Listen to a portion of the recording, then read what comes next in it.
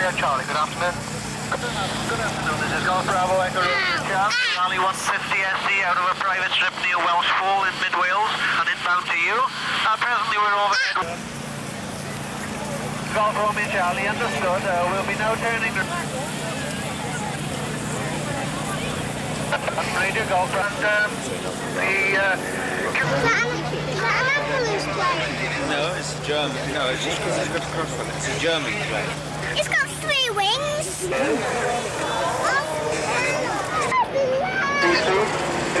Now pulling up.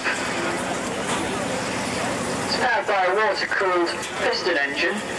It's 4 cylinders. It puts out to about 150 to 160 horsepower, lifting 2 people quite comfortably. Another pass. Showing off the engine. Motorway in Arizona, of course, have been going for many years. Their first design was called the Scorpion. That was a smaller aircraft. Didn't have quite as sleek a shape. Again, a kit-build type of aircraft. But of course, it's been consistently and constantly developed over the years to culminate now in the Executive, which is a true state-of-the-art helicopter. A competent builder with the right equipment could build one of these in less than a year. Look at that pull up to stop.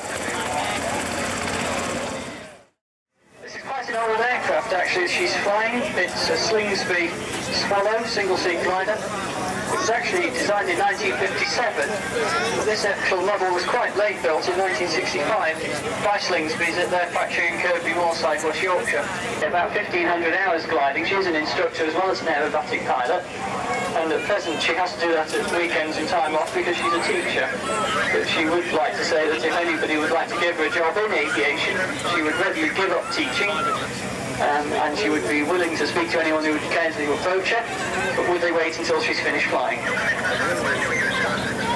One last dive.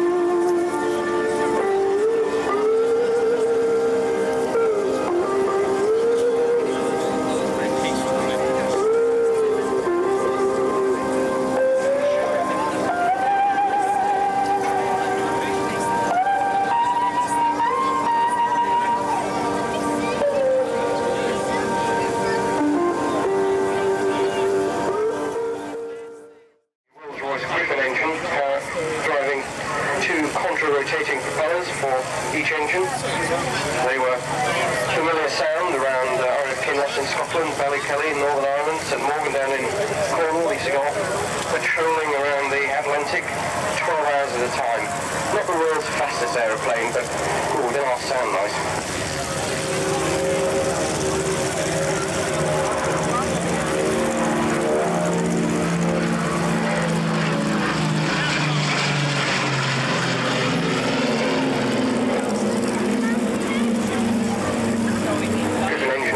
Also used in the later Marxists. A number of the aircraft were converted to this airborne early warning well. That's why it's got a sort of funny plastic children's paddling pool under the nose that actually has the radar in it. Operates normally with a crew of pilots, navigators,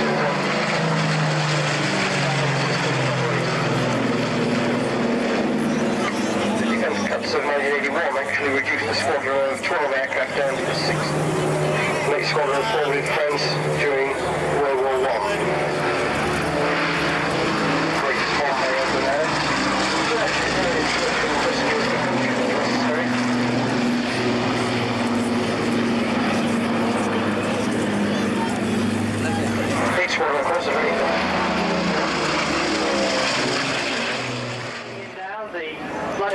A350 with Richard Good, giving us a demonstration of his prowess in competition-style aerobatics, Russian style.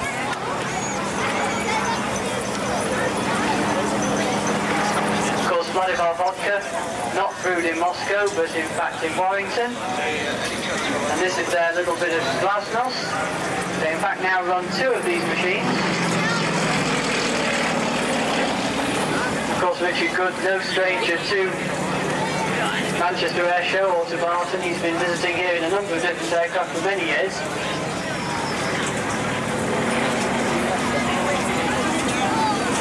Of course, the Yak-50, although quite an old-fashioned looking aircraft, is actually quite a modern machine. Which has fuel systems which allow it to fly equally well upside down or the right way up. Square loop. No, it's a 50 pence loop.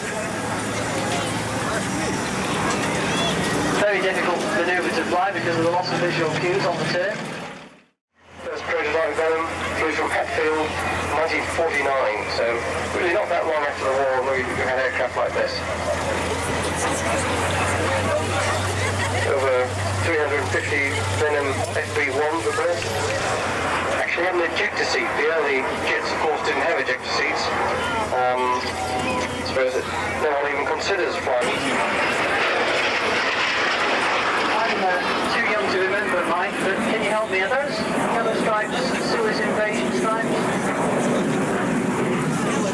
Yeah, I think that's right. I think they were the... I think that's really the original concept of that came from the Air Force in D-Day that decided the only way to stop the Army causing absolute havoc was to make sure all the aircraft were painted with one very...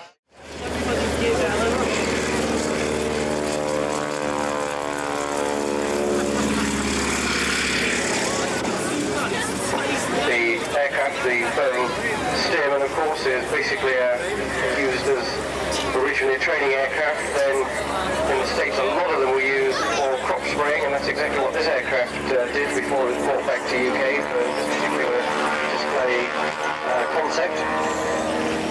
That lovely noise comes from the 9-cylinder Pratt & Whitney. Basically the tips of the propellers almost getting supersonic, that's why you get that lovely sort of whining noise. Maximum speed during the display when held on the top of the wing is probably around about 130 miles an hour. So if you can imagine driving down the motorway at 130 miles an hour in an open-top sports car, standing on the back seat.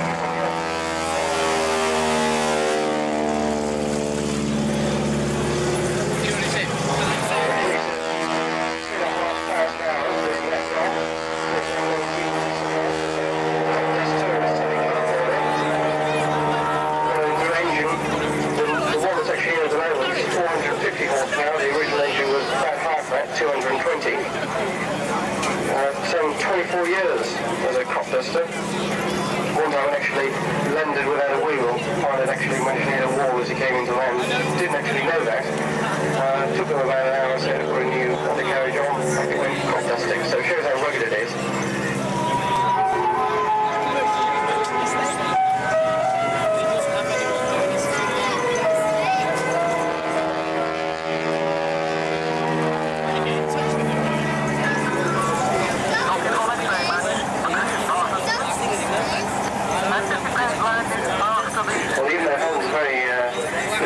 Young lady, you can see that standing around in 130 mile an hour wind for 5 or 10 minutes. Actually, Mike stood at the top of the tower here commentating. I feel as if I am in 130 mile an hour wind.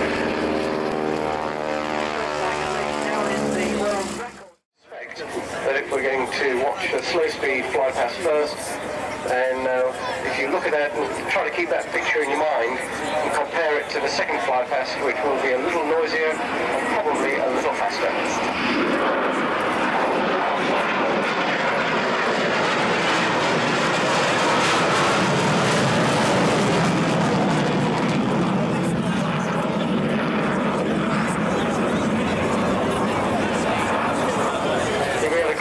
The Tornado you'll be seeing later this afternoon. Again, a variable geometry aircraft.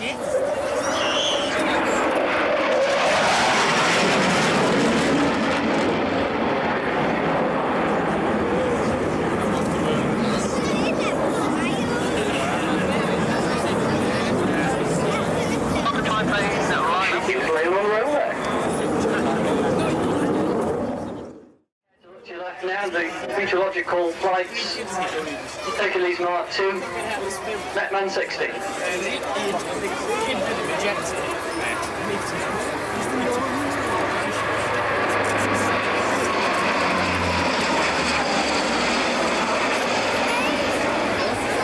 As you see, it's a highly modified aircraft.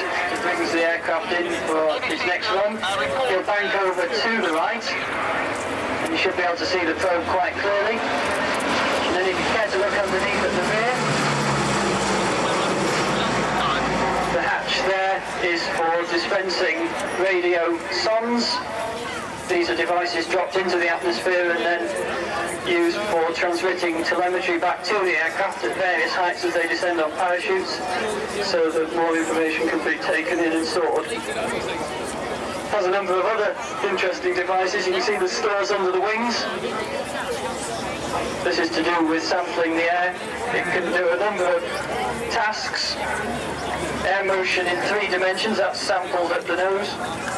Physical properties around clouds. Gaseous composition of the atmosphere. Measurement of precipitation particles and aerosols. And measurement of sea and land surface temperatures. Of course, the degradation of the ozone layer is something that this aircraft is very capable of measuring. This possibly could be as lost past its high speed. Turning on the taps. You might be able to see some of the underwing stores there. That includes laser sampling. They shoot lasers at a reflector between the wingtips, counting things like main particles and air samples.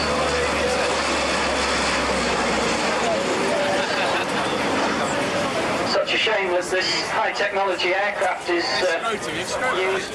Colin Barton and his crew are managing very nicely in still quite turbulent conditions. The final number 1 for your display behind him. The QNH remains 1025. And this, I understand from air traffic, will be his final pass, so your last chance to get a good look at this odd shape of aircraft first seen over the skies of Manchester. Should pull up now to climb away, and I believe he's returning to Farnborough.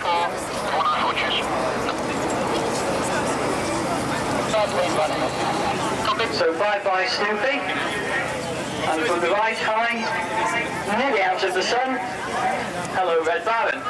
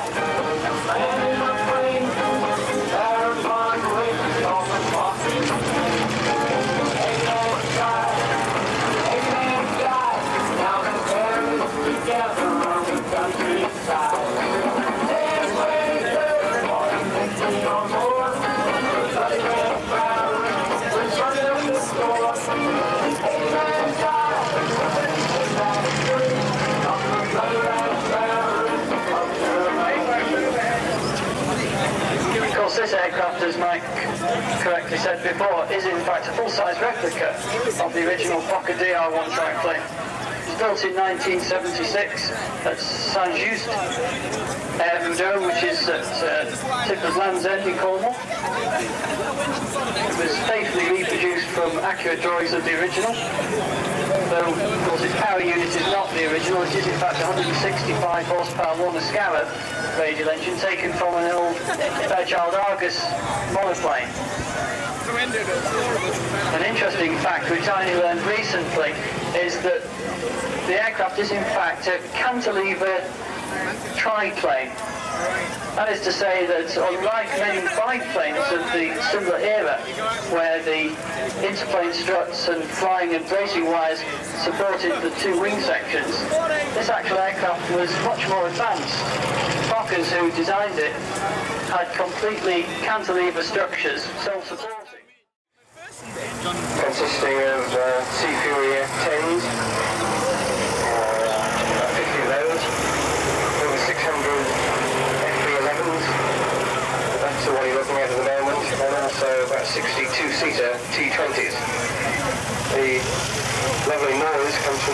Centaurus engine, 18 cylinders, developing 2,480 horsepower. We were looking at the new car steering earlier, that had 450 horsepower.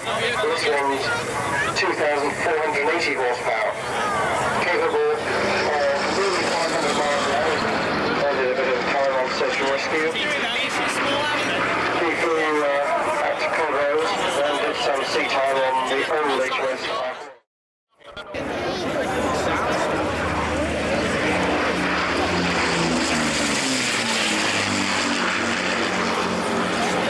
Back in 1938, the original concept was for a wooden aircraft which could outfly all contemporary fighters and still carry worthwhile bomb load to Berlin. As with lots of good ideas, it met with considerable resistance from the then Air Ministry. Fortunately, there was one man, Sir Wilfred Freeman, Council Minister for Research and Development. He thought it was a good idea. In 1940, a contract was placed for 50 aircraft, all wooden cantilevered monoplane, slim circular section. It was built over sort of a plywood, cedar wood 40. Now, today, to design and build a modern aircraft can take 10-15 years. Original planning took the first flight to go in 11 months. The first two trial flights not only astonished the Air Ministry, I think it also astonished de Havilland to some degree. And when it actually did upward vertical rolls from the ground level with one engine shut down, they finally realised they had a winner on their hands. 3 months of prototype flying, and during that time the Mosquito established itself as the world's fastest operational aircraft. It held that for 2.5 years, believe it or not, and that was during the war when aircraft was also developing extremely quickly. That kind of prototype had a strengthened wing, and it also had 4 20mm Spiro cannons under the floor. They discovered that by cropping the bomb vanes, they could actually get 4 500-pound bombs into the bomb bay instead of the original idea of 2 250-pound bombs.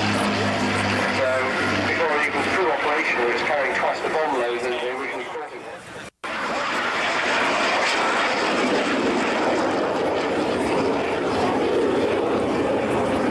It's actually powered by an engine called an Ardor. It's the same engine, in fact, as used in the Jaguar. You'll see one of those on display later. The Jaguar's got 2 engines. It also has reheat. The Hawk engine, in fact, is unreheated. Took over from the Holland Net as the advanced training aircraft in the Air Force. Great step forward.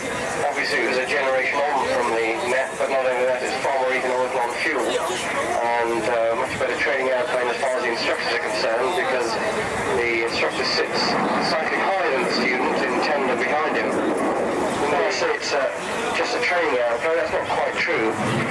When pilots have finished their training at Valley, they go to they're the tactical weapons units, where they still fly the Hawk, but in this case they're not learning to fly, they're actually using the Hawk to learn how to use it as a weapon system. So it can carry about 6,500 pounds of external stores, a mixture of bombs, rockets and guns. It can also carry the Sidewinder anti-air missile.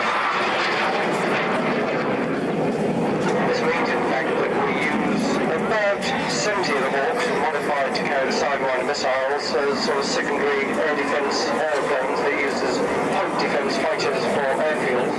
They can also fly with aircraft like the F-3 Tornado or the Phantom. The Hawk, of course, hasn't got its own radar, but by being directed by the navigator in the actual proper fighter, they can sort of be used as almost extensions of the Phantom Tornado.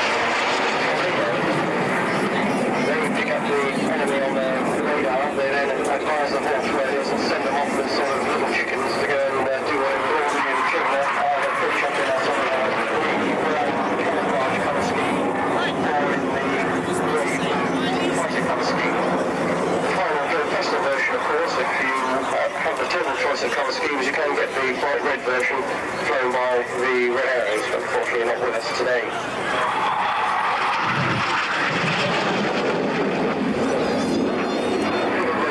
As you just seen,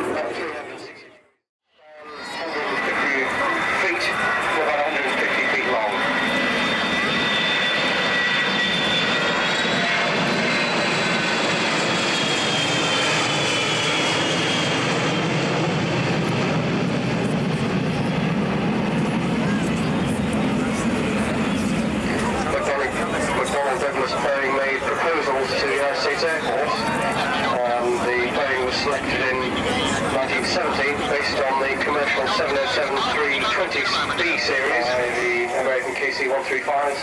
So again, very, very flexible airplane. And eventually you'll see it in RAF colours. So there it is, the E3A Sentry.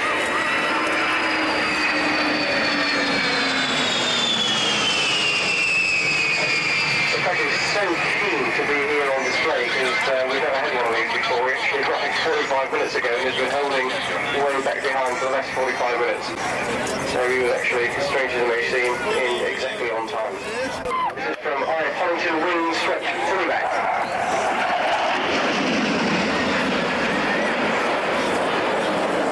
This is the interdict strike version of the Tornado, because in fact there were two, of course. There's the F3, that's the air defence version. This is the strike and attack version. Sort of modified nose because of the radar. And you see under the aircraft on the wings what appear to be two small fuel tanks. Well, they're not actually fuel tanks.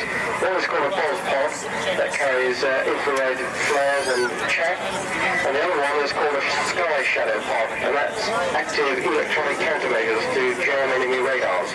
Gear down, fairly slow approach. The flying trim, it's often called, what the size of the ball on the back of the aircraft.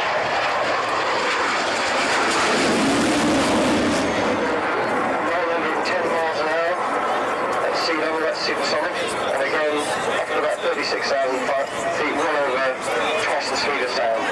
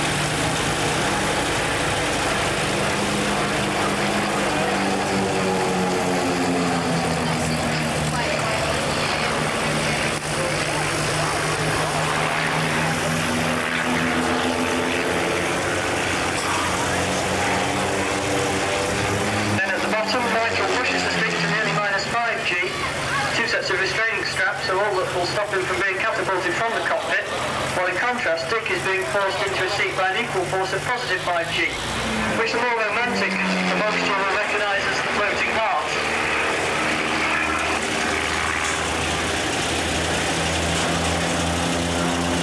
So watch Nigel to your left, Dick to your right. It will display. Lino Jaguars went and put Milk and Kitty Cat in front because it was called a Pussy Cat.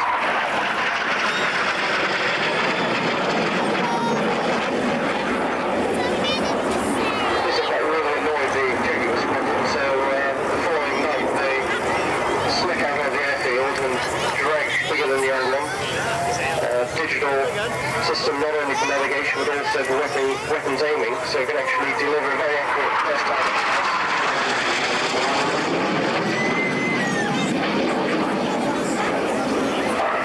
Flies at low level to avoid radar detection. Small size helps there. It's got a laser ranging nose finder, laser ranging. It's very good at low level because it's so small, very stable. Can take off from grass or roads.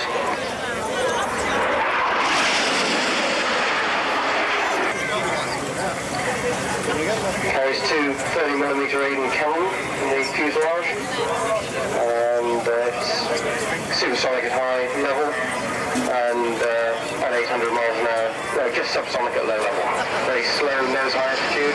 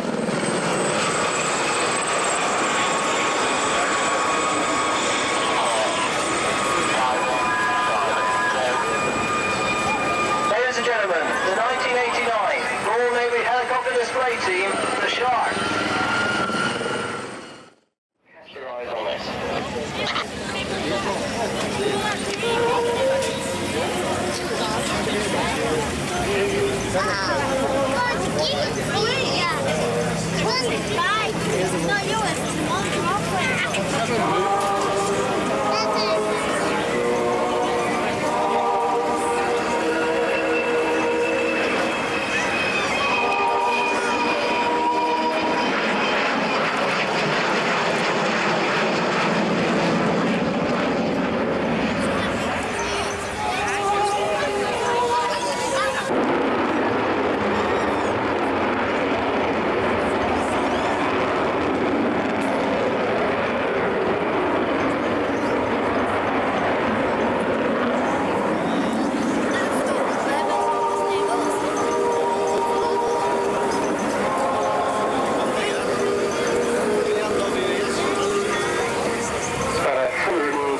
Tons of aeroplane being thrown around at the moment. It's supposed to be a bomber. I think you'd probably agree it handles more like a fighter.